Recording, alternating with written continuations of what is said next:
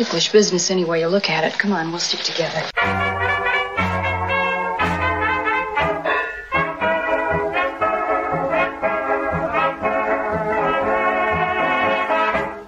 It's Ticklish Business, the podcast devoted to honoring and deconstructing the world of classic cinema. I'm Kristen Lopez. I'm Kimberly Pierce. And we are joined by a very special guest, the amazing and talented and awesome Kym Karath. Kym, how are you? I'm great. What a nice chance to talk to you today. We are so happy to get to talk to you. We just did an episode a couple weeks ago. We did a Christopher Plummer tribute. So we were just talking about you and The Sound of Music and how much I love the character of Gretel. Very nice bit of fortuitous timing. Absolutely. Glad we could do this. Question that I wanted to start off with is, you were born in LA. What drew you into wanting to be a performer? I was never drawn into wanting to be a performer. I grew up in a family of people who were incredibly talented musically and just across the board in terms of creativity. And I was a baby of the family by 15 years. So I grew up with a brother who had a magnificent singing voice and had a recording contract and beautiful songs written for him. And I grew up listening to his beautiful recordings. My sister was an actress and a dancer. My mother had sung at Carnegie Hall, actually, when she was young and before she met my father. Wow. So I grew up in a household where performing was just what you did because that's what happened in the house. And I was pretty much a natural performer. I had an amazing memory, which I wish I still had. I mean, I have a pretty good one now, but boy, back then I could remember anything at any time. And I was a good little mimic and I had a good sense of humor. So I grew up singing everything you can imagine just as a tiny little girl. But I had no desire to take it on the road. None. It was like, that was what other people did. I was happy playing with my dolls and etc. My brother and sister had an early acting career. And I think my mother sort of had that in mind for me, but I was having none of it. I think she took me to a couple of interviews when I was really little and I said no, basically. And then I wouldn't do all the babyish things they wanted me to do because I was 3 and I was a young lady. So don't ask me to get on a hobby horse or do any of those undignified things. She gave that up, but it was meant to be because we were having lunch at my father's restaurant. My father had a restaurant at Vine and Melrose, and some producers were in there and came up to me and my mom. I think I was eating a cheeseburger at the time. And they said, "Oh my God, your little girl's so adorable, blah, blah, blah. Would she like to be in a movie? Would you like to have her be in a movie, et cetera, et cetera?" And my mother said, "You're going to have to ask her." So they asked me and I told them maybe if it wouldn't take too long because I was really busy and I had a lot of dolls to take care of.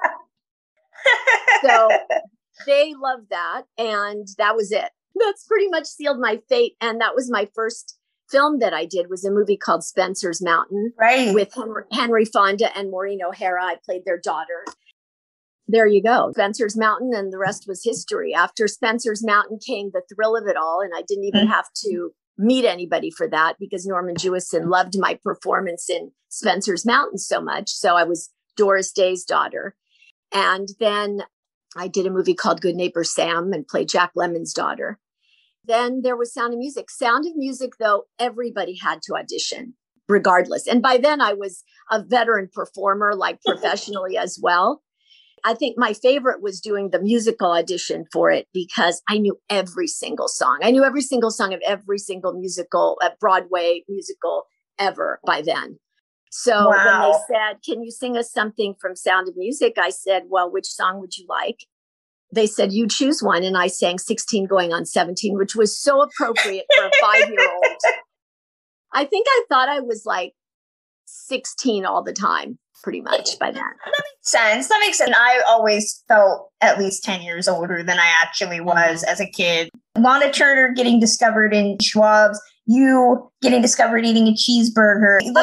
Albert Allen's was the name of the restaurant. Stories like that, it's great to hear them. They don't happen anymore. I don't even know how people get discovered anymore. YouTube? I was going to say TikTok, maybe? It's such a Hollywood story, quote unquote, Hollywood story.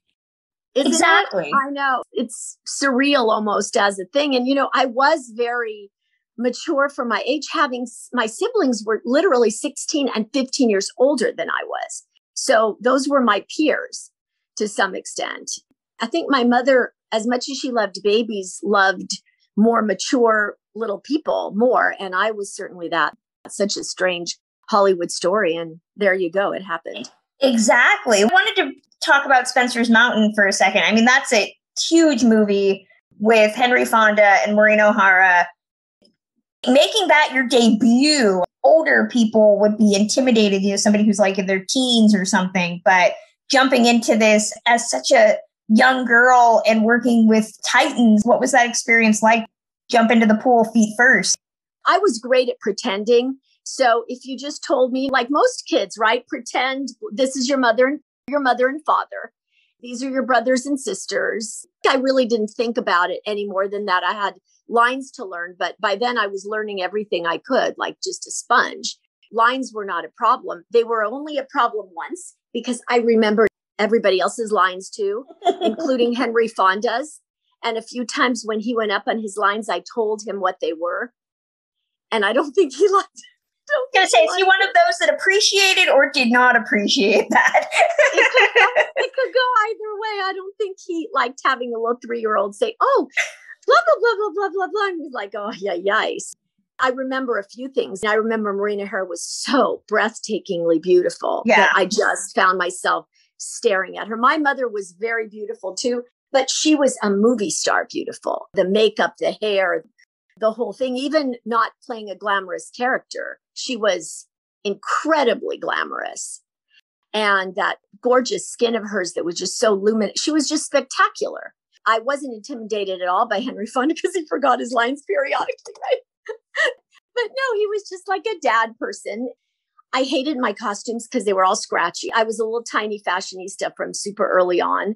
So the costumes were like poor child in Wyoming, basically, costumes. They weren't the lovely little soft cottons and eyelets that I had loved by then. I was playing a character and that was great. And I fell in love with James MacArthur, who played my older brother.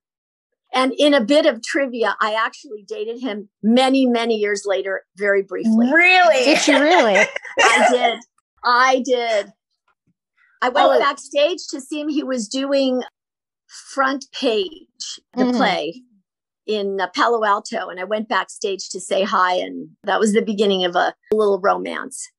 But he was living in Hawaii at the time. And he wanted me to go to Hawaii to stay there and live there or whatever. So it was like, no, I didn't really want to do that. But he's a doll. That's so good to hear. And a good kisser, I must say. You just made my Monday with that. This is why people come to listen to this show. We don't get a lot of kissing stories. You also had Delmer Daves doing the directing for that, who was big on melodrama, came to become synonymous with so many big melodramatic type of movies. Do you remember what he was like to work with as a director, or did that even factor in? I do not, but since I'm in a super disclosing mood today, I may as well tell you another story that pertains to that, which is there was a scene when I had to cry. Playboy, my brother had raised his voice to me and I was supposed to cry. The plan was to do what they normally do for actors to make them cry, if they're little kids especially, is those glycerin tears that they put in your eyes. My mother decided to be really helpful and tell Delmer Daves that I was really, really sensitive. So if anybody even raised their voice and I believed it, I would cry. And that's exactly what happened. James MacArthur made me believe he was really angry at me and I cried. So those were real tears. Wow. Oh my gosh. It's a wow story, right? Listen, that's vicious child actor stories. My mother was so wonderful, but she was of that generation that was like a little clueless on certain things. She would tell people that story. And I'd be like, Mom, you cannot tell people that story. It's a bad story. It does not sound good. But I'm telling you that story because someone somewhere knows that story. And that actually got a mention by Luella Parsons, who was the big, gossip columnist at the time, who said I was the brightest child star since Shirley Temple. That's what happened back then. And that ultimately led to the thrill of it all, very, very much so. That story's not nearly as bad as when you hear about Natalie Wood's mother ripping up a butterfly in front of her or something to get her to cry. I mean, if anything, Hollywood's a really interesting microcosm of showing how parenting styles have changed. My theory. Oh my God. You can say that again, right? Right? Absolutely. Well, the thrill of it all, anybody who listens to the show knows, one of my favorite movies. We're all big James Garner fans on the podcast. We talk about him a lot. To do that movie, you watch it now and it's saucy about gender roles. Being a kid and just getting to play around Doris Day and James Garner. What were they like to work opposite, especially compared to Henry Fonda? It's funny because my attachments early on were really to my mothers, my film mothers. I remember James Garner being very handsome, but that was basically all I really remember. Whereas I remember Doris Day being just so beautiful and so smiling and so friendly and so warm. It was so easy to pretend she was my mom. It was also helped because Brian Nash, another wonderful child actor, played my brother. We bonded instantly. We became great friends. So that added a whole other dynamic. I loved my costumes in that movie, by the way. Yeah. More fun to be the daughter of a doctor living in a beautiful house wearing adorable clothing. That was exactly. fun. I love that that movie is really just a slice of 1963 life. It's a great family dynamic of getting to see Doris Day being a mom who makes her own ketchup, which is a plot point that will always be fascinating to me. Why ketchup? Why are we doing ketchup? And you spend a lot of time getting your hair washed and getting dirty. It was kind of interesting because the dirt was obviously makeup. So I was fascinated. That began, I think, my love affair with makeup because they would mix this little pot of gooey, grease painty makeup and they would smear it on my face or they would smear it on my cute little dress. And it looked like dirt. I thought that was really fascinating myself. The bath thing was kind of interesting because they had to close the set. So it was a closed set because I was naked. You have to see the movie completely unedited, edited, of course, but not cut for TV at all because I'm naked and you see that I'm naked. And that's generally not something you see. The only time I've ever noticed that in a studio era film, probably Meet Me in St. Louis, there's a scene where the young girl is wet and you can see her backside through the outfit. Right. It's pretty obvious. It doesn't happen a lot. It doesn't happen a lot. I unfortunately think that little scene ended up on some borderline child porn websites. One day, I don't know how I found that out, but somebody called me and said, you should know you're on some site called Child Starless, not porn. And I looked at it and it was kind of iffy. That's, I think, the terrifying thing about child stardom at any point in the history of film is we see now so many documentaries about exploitation and so many horrible things that we've known over the decades about child stardom, starting in the 80s, I think is really when we started looking at it. But I think people tend to forget that classic film, there were a lot of child stardom. Your parents had boundaries for you in terms of what you were doing on the set, off the set. I mean, what was that like to know that you were both a child, but you were also in an industry that we're now looking at as what are the rules and what are the boundaries for children? Well, my mother was super, super vigilant. And I never had a problem with anybody at all until I hit my Lolita years. Yeah. At 13, I started to have problems in terms of people trying to do things, but I had no problem before. Everybody I worked with was completely professional. And I don't even particularly remember the bath scene as being anything. It was like, oh, are you going to take a bath here? Okay. Yeah. By then I loved Doris Day. She was a doll. So it was like, okay, fine. Pretend to wash my hair and give me a bath. It's okay with me. Yeah. And she was such a warm, maternal person anyway. Fine. Absolutely. It's only in the later years when I've heard people say things. I have one wonderful gay friend who carries around a picture of me from that particular scene.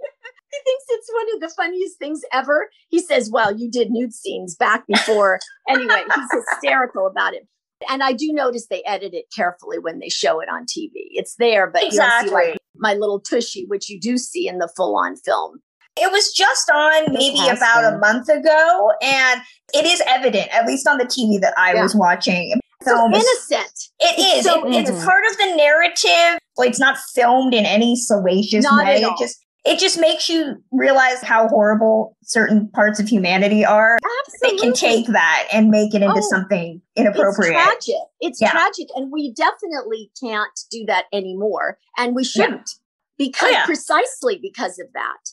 I'm not one to really bemoan lost innocence. I know a lot of people do, but in that case, I listen to dialogue sometimes and I think, oh my gosh, of old movies. It was meant so innocently, and in a million years, none of those things could be said now.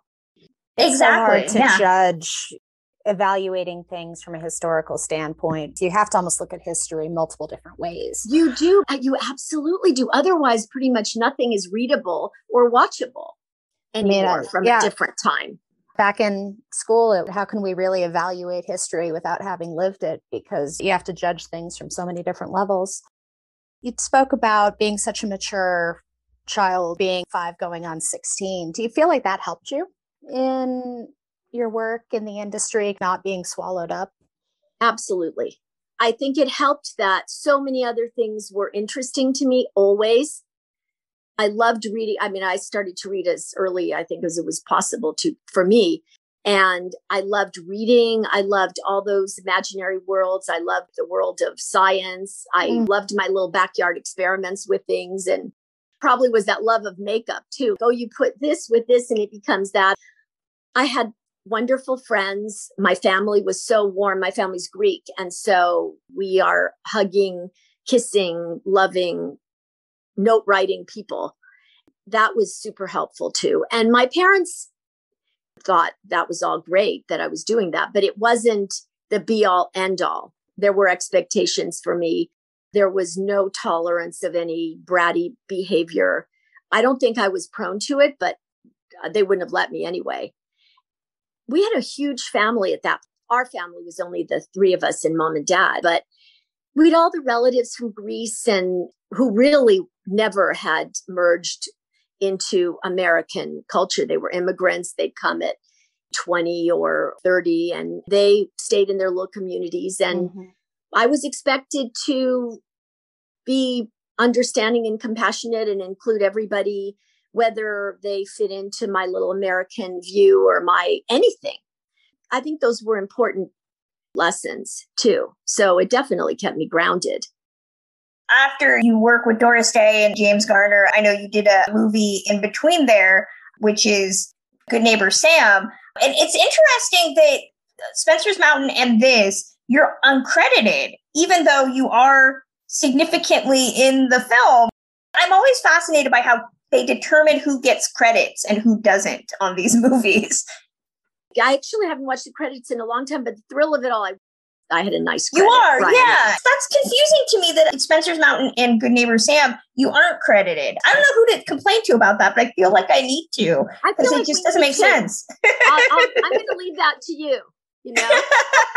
To go from Doris Day to working with Jack Lemmon, who I've heard nothing but good things about Jack Lemmon being a very serious performer, but a gregarious guy. I mean, what was that transition like for you to go from Doris Day to working with him? I don't remember very much about Good Neighbor Sam for some reason. I don't know why, but I don't. I haven't seen it in a million years myself, but I do remember loving Jack Lemmon. Now that's the first dad-like person I remember loving. And here's my wonderful Jack Lemmon story. So many, many years later, I was having lunch at a restaurant called Ma Maison, which was kind of a very popular watering hole here. And Jack Lemmon was sitting and having lunch by himself. So I went up to him and I said, "Hi, it's Kym Karath, blah, blah, blah." He said, "Oh my goodness." So he asked me to join him for lunch. And we sat and had a wonderful, wonderful time. I don't know who I was with that I could have abandoned like that, but I did. And I sat with Jack Lemmon, must have been a very good girlfriend. We just had a wonderful, wonderful conversation. He said, "Please fill me in on your life." And I did. I think I had just graduated not too long before that from SC. So he wanted to know all about what I'd studied. And he talked so much about how important education is for everybody, for actors. Just so warm and so lovely. It was a real treat. He was a total wonderful gentleman. Yay! We joke on the podcast about trying to find the last good men of classic filmdom. And it's always good to find out that somebody that you hope is a good person is a good person. Because that doesn't always happen these days. No, it doesn't. But my experience couldn't have been more wonderful. So dignified, so warm, just a doll. And then you transition to The Sound of Music, which is just, I remember reading about the process of, especially Broadway musicals being a big deal in the mid-60s as a means of trying to get people away from television, and The Sound of Music being just this huge, huge process. For you, I know you mentioned that you had to audition for it, but I'm assuming it was a series of audition progression. What was that process like? I remember sort of the initial one where there were 5 million kids, it felt like, in the waiting room at 20th Century Fox. Remember going in and meeting a lot of men. It was all men, of course. And the story goes from the other side of it, that when Robert Wise met me, he said, if he did not hire me as Gretel von Trapp, he would have hired me as his secretary, because I was so smart and so together and so efficient and so mature. That was his little story. Very adorable. Anyway, they actually didn't really want to hire a 5-year-old because the hours that a 5-year-old could work were so limited. They kept looking around, but they kept the audition process going, obviously with me as well. There was a musical audition. There were the screen tests. I did feel like they loved me and wanted me. And in the end, that's who they chose. They couldn't find anybody they liked that was older. And then they matched up the families. And that was kind of amazing because I ended up so incredibly close to everyone, but specifically to Heather Menzies, who really became another sister. She's the godmother to your son, correct? She is. She's my son's godmother. She was the witness at my second wedding. Her name's on our marriage license.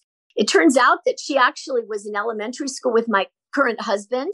Really? In Florida. Also, at one point, he was set to direct an episode of Logan's Run. Their paths never crossed in the way they did. They crossed, but not until me. And then the two of them just really completely loved one another. And Heather's in every moment of my life. Nikki took me to my first prom, Nicholas Hammond, who played Friedrich. I want to say when you did the TCM Classic Film Festival appearance, which feels like a million years ago, it was you and Heather Menzies and Debbie, right? Debbie Turner. Debbie, that's right. Yeah. And I want to say we chatted very, very briefly in the long press line. I was probably still reeling from Julie Andrews talking to me for about 5 seconds. So I don't remember what I asked you, but I know that I talked to all three of you very briefly, and it was awesome. There was time spent in Salzburg to film. 3 months. It looks beautiful on the screen. I can only imagine what it was like to actually be there. It really did start my love of Europe. I ended up living in Europe and going to school there for a little while. And my first husband was French. I'm not going to blame Sound of Music on him. There's no blame. He was wonderful. But my love for Europe really started with Sound of Music because I was spellbound, entranced, fascinated. So we went to visit Mozart's birthplace, which is his home, his early home, which is in Salzburg. But it's incredible. We went to castles. We just saw amazing things. And that love of history definitely got imbued in me at that point. And that beauty, that incredible beauty, paintings and buildings and sculptures. And it was overwhelming. It was wonderful. I read somewhere that your sister auditioned for the role of Liesel at one point. Is that a true story? It's not true. Okay. And my poor sister, every time she said, they did not audition for the role of Liesel. It's just one of those things. I'm putting that on my to-do list. Figure out crediting and get that removed off IMDb. There you go. So I got a to-do list. There's going to be a long list. She did, however, come with me. My mother and my sister came during the filming. And my sister and the assistant director's son, who was the second AD, fell in love. And they got married. Wow. They were only married for a year. And I like to say, he's the person who rescued me when I fell in the water and was drowning on that scene. They had someone standing by in case all hell broke loose, in case something bad happened, which it did. So Alan jumped in and saved me. I sort of like to think there was a little bit of her gratitude for his saving me that led to that in love thing. Didn't last long, but it was, I think, the romance of Salzburg too. And he was very handsome and very beautiful. And there you go. Put all that together in that setting. How can you not? It's kind of a brew. When we did our Sound of Music episode, we talked about Christopher Plummer really had to reconcile with the movie over the years, that he was not a happy camper when he made it, because he felt that the character was very reductive, and he slowly grew to love the movie eventually. Do you remember what he was like to work opposite? I don't remember. He just was very handsome and very professional and super likable, but not warm and cozy like Julie. I mean, Julie was just so warm. But boy, Chris made up for it later. He really did. Whatever he felt about it, certainly it was never evident in the way he treated any of us while we were filming or in the years later. I hadn't seen him in many years, and I had a chance to see him. After 9/11, there was a benefit performance for the firemen and a lot of the essential workers in Westport, Connecticut at the Westport Country Playhouse, which is just a brilliant old red barn of a classic summer stock playhouse. Somebody told him I was there. I was asked to go backstage afterwards. So I went backstage. I was greeted by Paul Newman, who literally, and Joanne Woodward, who said, "Your father's waiting for you. He's been pacing the floor." And they escorted me to Chris Plummer, who threw his arms around me and said, "Oh, my daughter, you know, the sweetest, most lovely." So I spent some time with him backstage. It was a completely unforgettable experience. He asked me to go visit him and his wife. They had a house in Westport, but I never ended up doing it because I was starting a divorce. It was like a long, drawn out thing. But I saw him many years later, a couple of different times. It was always wonderful. He made a lot of special time to spend with me. Okay, as somebody who has now been diving into the work of Paul Newman since the pandemic started and is vaguely obsessed, I have to ask, he was awesome in person, right? Awesome. Absolutely. Breathtakingly handsome. However old he was, I don't know. It was right after 9/11, so do the math. He was breathtakingly handsome, so warm, so down to earth. He and Joanne Woodward were a crack up together. She was wearing this hat and she said, "My husband hates my hat. What do you think?" And he was laughing and she was laughing. And I said, "Oh, I don't know. I don't think it's that bad." And she said, "See, she doesn't think this hat is that bad." Anyway, they were so funny and so cute. And he was just exactly what you think he'd be. Good. Yay. I know. Isn't it a yay when that's the case? Right? Celebrate moments like that. The Sound of Music, there's so many stories that have been told about it. You almost drowning. I mean, is there... Which is true. Which is true. I just rewatched the movie when we did the episode, and I was like, that looks incredibly dangerous and frightening. And I can only imagine being an adult and almost drowning, like, let alone being a child. Is there a moment for you, either a scene or just something behind the scenes, that still sticks out to you after all this time, where you're like, damn, I was there for that. I can't believe that's me?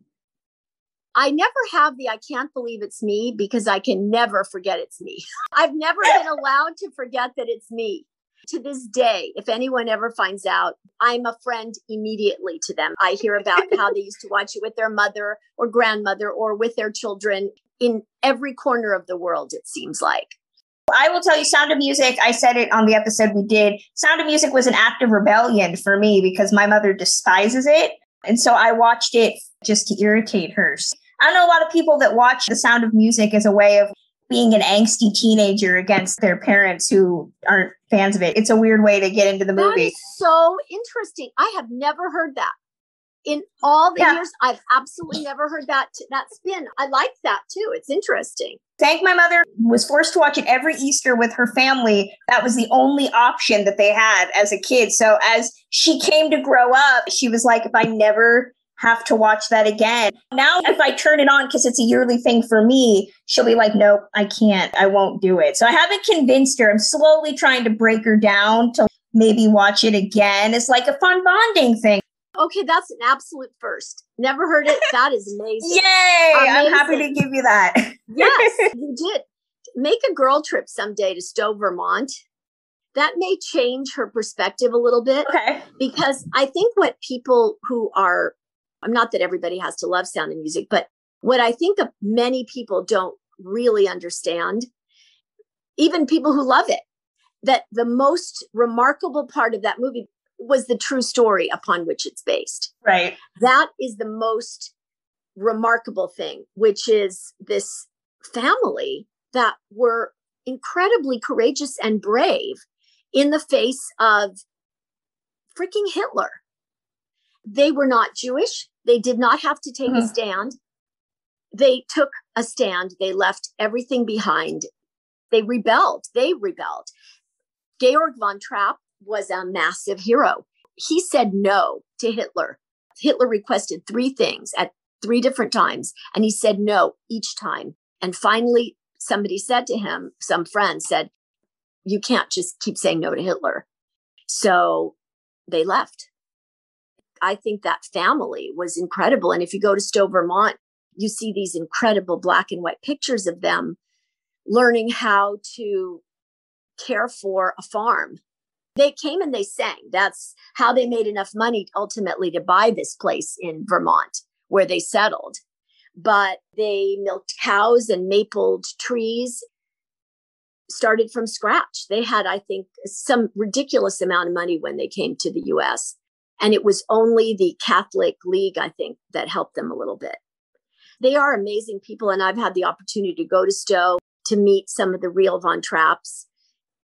It's really an awesome thing. I wasn't aware of that really when I was a little girl. So I wasn't as aware of that. I became more and more aware of it over time. And for me, that's the most profoundly meaningful thing. When I went to Stowe, I went and visited Martina's grave. That's the Gretel. Gretel was Martina. And she died, I think, in childbirth or very soon after she and her baby died. It's just sort of interesting realizing it was a historical character, even though it's this frothy musical, there's a huge amount of depth. So take your mom to Stowe. And if she's interested in seeing how people survive in the face of making a moral choice that many didn't. It's going on my list. We're already starting the post-pandemic travel list. I'm adding it to there. And then maybe I can convince her to give the movie a second chance, free of Easter memories. After Sound of Music, you dabbled in television after that. Then you took a break to pursue your education. After making The Sound of Music, one of the biggest musicals of that time, for you, still being so young, was there an expectation to top that? What did you want to do after? Go to school and have fun with my friends. One of the interesting things is I'd made 3 movies before and was just an actress working, whatever, in between playing and visiting with relatives and stuff. And then Sound of Music happened and I was famous. And that was something that was a little bizarre because there was fan mail and a little scary sometimes. The fun part was fan mail from all over the world because I loved the stamps and I loved seeing postmarks from Finland and Uruguay and all those places I could barely pronounce too. I got Uruguay and Paraguay. Wow. A wonderful fan from Japan for a really long time. So all that worldwide thing was very fun. The thing that was not fun were some scary people. I had a fan drive from the Midwest to be there for my 7th birthday. Somehow he found my address and it was a grown man. I know Heather and Angela, there was a guy who got an ice cream truck near where they lived in Burbank to stalk them. That and kids at school were mean. So that was not fun. Luckily, I made other friends who weren't mean, but there was a lot of bullying going on for a long time that was like, for what? It's ridiculous. And even my parents would say, well, they're just jealous, but who cares when you're little? You just want friends. Right. You don't exactly. care why. You don't care why they're being mean. If you're not mean, because I wasn't. I guess if I'd been a little tougher kid, it would have been easier, but I was never a tough kid. I had asthma. I had a super high IQ, so they sent me off to special high IQ classes at the time. They skipped me a bunch of grades, so they hated me for that. I was not athletic because I was asthmatic. So I had a target on my back for a long time. People who were young in the industry in the 90s, I've asked them about, can you imagine doing this in a time before social media and Twitter and all of this? And they say no. Can you even imagine being a child star at this point in an era before social media? Hearing these stories, it's always shocking to me, the tenacity of, I'm going to say weirdos, but I can only imagine what that would be like with Twitter and Facebook. It's hard to even imagine. I do know my parents would have kept all of that away from me as much as they could have. And I was pretty small at that point. So I don't think I would have fought them on it, but I don't know. But in any case, after Sound of Music, I did a lot of TV. I basically was in every TV show of that time. Everything from My Three Sons to Lassie and Playhouse 90, The Family Affair, which I did a bunch of different times. Brady Bunch was the last of the TV things at the time, and I was 13. It was really interesting because I was very developed and they had to figure out a way to have me look younger. They didn't want to go full on baby Raquel Welch. So I literally had to go in the producer's offices. I'd go with wardrobe. They'd figure out some way to flatten me a little bit and baby me up a bit. And it was so embarrassing. It was at that age. It was weird. And they were so nice, but it was strange. But I had lots of fun on the set. It was a fun thing to do. And I think that was a little bit of a turning point because right after that, some scary things happened to me. And my parents said, okay, I think that's it for now, which was fine with me. I went to Marlborough, which is a wonderful girls' school. I think everybody was happy to have me at a girls' school too. It was a super protective environment. And I loved school and I had wonderful friends and I didn't miss anything in that period of time. I did a couple of things. I did a Waltons, but I was bombshelly and young. Now I think people would use it differently, but there are so many horrible people that gravitate toward very young girls. Yeah. And they gravitated toward me and my parents were horrified. And so that became the education time.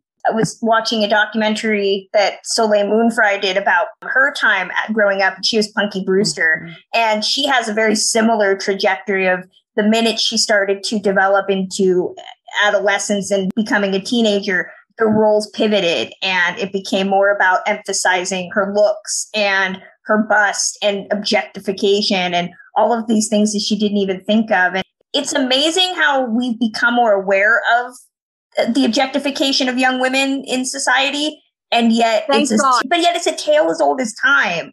It keeps coming. And as somebody who writes about it, I'm so sick of hearing it because I'm like, can't we just change things? Can't we just make it better? Can't we just stop objectifying women? That would be great. It would be great. And it's got to happen. And there's such a victimization with girls at those really delicate ages. Yeah. They're not women. A 13 and a 14-year-old is not a woman by a long shot, nor is a 15-year-old or a 60. I mean, they're girls, period. Yeah. It was very, very, very scary at that particular period of time. It took my parents a little bit to catch on that things were about to go very south. But when they did, they just said, okay, let's just stop that. I know you have a son. If he wanted to get into the industry, is that a conversation that you would be willing to have for him? It's funny. Many years ago, Heather and I did an interview with, God, I don't remember who it was. It was one of the big networks.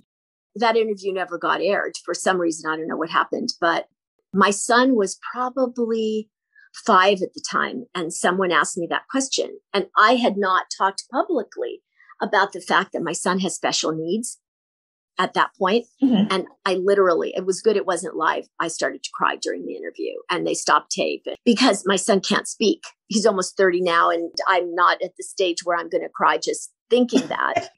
By the way, he's magnificently beautiful. He's absolutely perfect looking and everything. He is perfect. He had a stroke when he was a few weeks old that impacted brain and cognition. It's difficult. I use a wheelchair. I'm disabled myself. My parents, I'm the only disabled person in my family. That question of raising a child with special needs and wanting to be encouraging, but also knowing that there's challenges and it's different. It's a different experience. I get you. You clearly do. I did not know that. And, no. Different with Eric because language is, is everything. But he's so beautiful. Many people have asked over the years before they realized he had any kind of challenges. Do you want to have him be a model? Blah, blah, blah. What about him? Was like, at some point, somebody stopped me and said, what about runway modeling? And I said, what about runaway modeling? Because he'd be gone. I'm glad we're talking about this. My son is a natural performer. Here's the interesting thing. With all the verbal stuff that isn't there, he sings and he dances. He is extremely charismatic. I do think looking at him, somebody's like, he would have been the perfect movie star. Yeah. He's movie star handsome and movie star charismatic. So I probably, as much as I don't encourage children to do it, I think my son, by the way, if everything had been perfect and normal, I would never have encouraged him to be a child actor. Never. It's not that it was so horrible for me. It's not that I feel like I'm scarred or I'm not. In fact, it stood me in good stead in my life. It takes away other choices, other options that a child might choose for themselves in a different way. In the irony of my life, when I was a little girl, a baby, and before the film business came knocking, my description was I want to be a baby doctor. Wow. And there's an irony because I've had to be that and more for my son. Yeah. Our joke around the house is I'm Eric's personal physician and et cetera, et cetera. But I never would have made that choice for him. And I guess if it had come knocking, we would have done what my parents did. Education is super, super important. And these businesses lead to a lot of fragility. It's unstable. Even at its best, it's unstable. I was reading Sharon Stone's memoir recently, which is wonderful. Yeah. Just seeing how things changed for her, frankly, because she had that physical problem and also poor thing had that brain, whatever happened that was so terrible. But also because as actresses get older, things change. It's not a stable thing. My son's neurologist was a woman and she was in her early 80s. Back, of course, when she'd gone to med school, another neurologist told me she was the only woman in both the med school and the neurology department. But she still has a career. Things are changing. They're better. You have older actors with really good roles, but it's taken a really long time. As somebody who writes about the need for more disabled performers in the industry, if your son ever changes his mind, I keep banging the drum for we need more disabled performers. You're absolutely right across the board. No doors should be closed. None. No. I have no idea how to transition from that. Kim, do you have any questions you want to throw out? Mine feel really fluffy after that. That's okay. We can go back to fluff. It's how I live my life. I go into the deep end and then I go into the shallow end. It was such an amazing discussion here. You've had such amazing roles and, starting with the TV stuff. Was there a specific role you can think of that you were just excited to get? That's like, I can't believe I'm going to be a part of this. I pretty much took everything for granted. I mean, I enjoyed it all and I did my best, but it was not something I was hungry for. Right. And interestingly enough, after I graduated from SC, I went back to acting. It wasn't that I necessarily had been convinced that I was going to, but my father passed away my sophomore year of college. It really upended our entire family. And it wasn't the time to go on with extended education. It was the time to work. So I went back to acting and it was the heyday of the dumb blonde, TNA dumb blonde. I fit the bill, basically. So that's what I did. I did stupid shows. I mean, they were nice shows, but I played basically bimbos for a little while. And the only auditions I ever had were fundamentally for bimbos or for taking my clothes off in a super exploitative way. And then I was harassed constantly. It was a constant casting couch nightmare, just like everything that came out with Me Too. Literally somebody saying, how much do you want this part? How am I going to distinguish between you and any of the other actresses who also want this part. So I got really, really sad. And because I spoke French and because I was young, I decided to go to Paris, where I thought the film business was run differently and they made deeper, more meaningful things. And just because a girl was bombshelly, they wouldn't necessarily just cast her that way, which was naivete on my part. But I got a great agent in Paris who said, do you have a work permit though? Which of course I hadn't even thought about because I was 24. So instead I stayed, I went on a few auditions that weren't that great. And I fell madly in love. It was springtime. It was Paris fell in love and ended up staying and going to École de Louvre for a little while, which was the art history school that connects to. That was fun, but my French wasn't quite good enough to go very far in École de Louvre. It was a great time. I lived in Europe, got married. Then when I came back, I worked on All My Children, which was fun. That actually was a fun thing, but it wasn't for very long. And I probably was going to be brought back, but then I got pregnant and I wanted to have a child really badly. And I had Eric and my life changed. There was never anything I was dying for, anything that I would have given up everything for.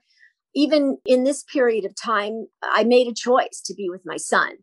And just to bring you up to current, I ended up doing a TV show, which I'm really proud of, which only got picked up by JLTV, which is called Bouncing Back. And it's about resilience. It's on YouTube. That was one of my favorite things to do. That was like a pilot we did 2 episodes. It was a pilot for that. And I wrote a screenplay, which hopefully will get financed. Bruce Beresford, my favorite director, except for Robert Wise, is directing. We were fully financed twice. Financing is always the key thing, but we had our cast. We have Catherine Deneuve playing Madame de la Roche. It takes place in Paris. And we've got our line producers. We're ready to go on this. So I'm pretty excited to do that. And I can figure it out with Eric. He's going to come with me to France. His family's there. It'll work out. We just need the rest of our money. I'm excited to see this. I need it to get made so that I can go watch it, preferably in a movie theater when the world makes sense again. Absolutely. Kym, we want to thank you so much for sitting down and talking with us. Where can fans find you online? They can find me on Twitter and they can find me on Instagram. And it's just me, Kym Karath. I'm fairly vocal about my views on Twitter. I'm not aggressive, but I'm fairly vocal. Always a good thing, yes. That'll close out this edition of Ticklish Business. As always, if you want to send us your comments on Kym Karath, Sound of Music, whatever you want, you can email them to us at ticklishbiz@gmail.com, or you can tweet them to us at ticklish_biz, and we'll read them on the next episode. You can always find me on Twitter at journeys_film. Kym, what's going on with the website? What's going on with you? Where can people find all of that online? You can find me personally at kpierce624, both on Twitter and on Letterboxd. Spend most of my time anymore over on the Ticklish Business website, journeys@classicfilm.com. We'll have some pre-code stuff going up throughout the rest of April here. Always have some delightful B-movie reviews dropping every week or so that are just a blast to watch. And I've been working on the Ticklish Business Letterboxd account as well, ticklish_biz.